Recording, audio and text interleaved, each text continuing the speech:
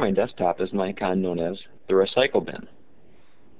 The Recycle Bin is used to store unwanted programs or files or folders and then later delete them entirely, removing them from the hard drive of your machine. I'll show you how this works. I'll take this folder, New Stuff, and drag it into the Recycle Bin. If I double click on that,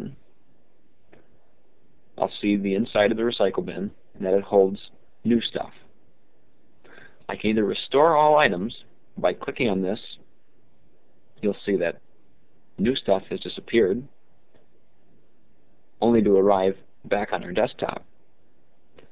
If I place it back in though, I can empty the Recycle Bin, deleting New Stuff entirely, and then ask for security reasons. Are you sure that you want to delete New Stuff? And since I do, I'll select yes.